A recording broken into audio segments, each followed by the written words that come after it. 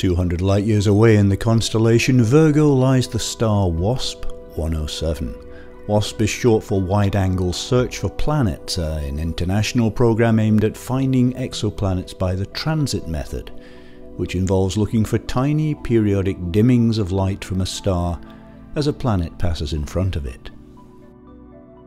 WASP 107 itself is a pretty average star, somewhat cooler, smaller and dimmer than the Sun, but around it have been found 2 planets, one of which is very remarkable indeed.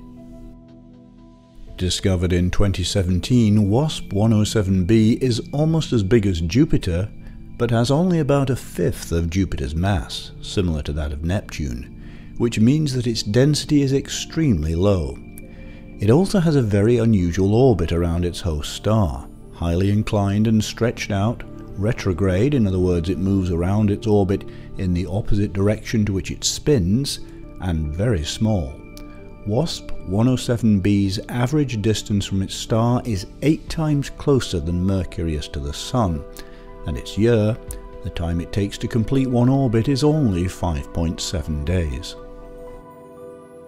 One thing's for sure, WASP 107b didn't start out in its present orbit.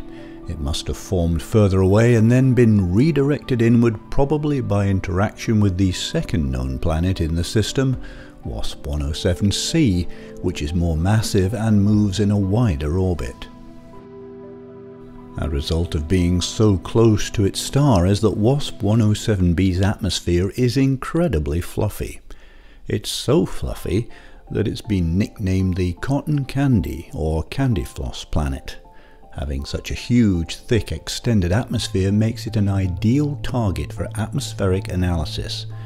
It means that telescopes can get relatively strong signals from the gases and other components in the atmosphere as starlight filters through. Because different elements absorb different wavelengths of light, the spectrum of starlight indicates which gases are present. Helium was discovered in 107b's atmosphere in 2018, marking the first time this gas had been found on an exoplanet. Extreme ultraviolet radiation from the host star is gradually whittling down the planet's atmosphere, forming a comet-like tail that stretches out into space. Now NASA's James Webb Space Telescope has got in on the act. A major goal of the Webb Space Telescope is to analyze the atmospheres of exoplanets and search for biosignature gases that could indicate the presence of life. WASP 107b isn't a promising candidate for life, given its lack of a solid surface and temperatures in the lower levels of its atmosphere close to 1000 Celsius, but the level of detail being observed from targets like WASP 107b is seen as an encouraging sign. The latest observations from Webb have revealed evidence of water vapor and sulfur dioxide, which would give the atmosphere a smell of burnt matches. They've also turned up a major surprise. On WASP 107b, it rains sand.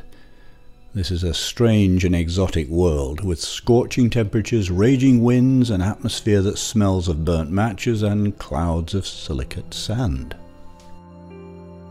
The planet's atmosphere would feature something akin to Earth's water cycle, but instead with sand cycling between solid and gaseous states. From the hotter lower levels of the atmosphere, silicate vapor would rise, cool and form microscopic grains of sand.